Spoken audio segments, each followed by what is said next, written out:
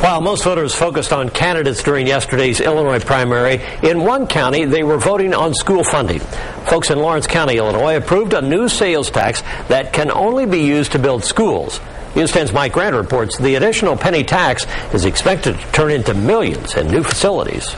Lawrenceville High School is majestic, but the building is 100 years old.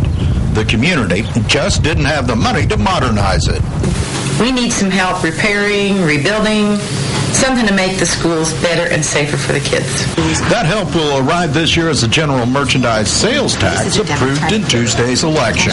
And we're very pleased with the turnout. We're very pleased with that the people spoke, that they came out and said, hey, we want to do this for the kids, for the future.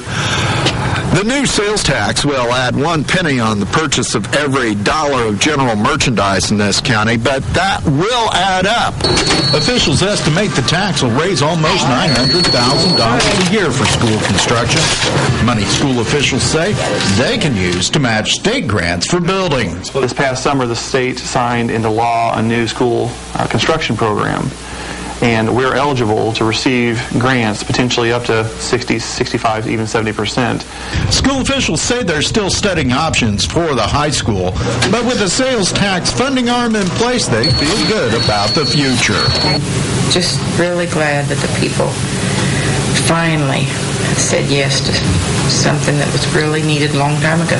And the community's looking to those sales tax pennies to produce something for the children of this community for generations. In Lawrence County, Illinois, I'm Mike Grant, News 10. The tax will also benefit the Red Hill schools. Officials there say the money will be used to help retire bonds used to construct the high school.